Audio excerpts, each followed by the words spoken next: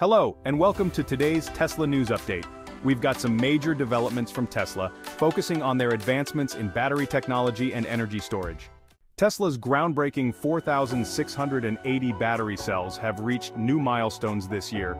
In the second quarter of 2024, Tesla ramped up production by over 50% compared to the first quarter, with these advanced batteries now powering the first prototype, Cybertruck. These batteries are critical for Tesla's long-term goals, offering higher energy density and lower costs. The company is working on fully implementing its dry-coated cathode technology, which will lead to significant cost savings and improved performance. While Tesla's electric vehicles grab most of the attention, Tesla Energy is becoming a key player in the global energy market. In the second quarter of 2024, Tesla Energy deployed a record-breaking 9.4 gigawatt-hours of energy storage, marking a 157% year-on-year growth. This surge in production is largely thanks to the Lathrop Megafactory in California, with a capacity of 40 gigawatt-hours annually.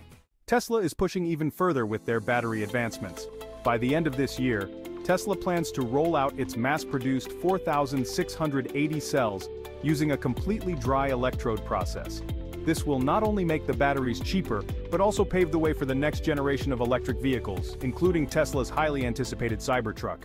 That's all for today's Tesla updates. Make sure to subscribe for the latest news on electric vehicles, energy storage, and more. Thanks for watching, and we'll see you next time.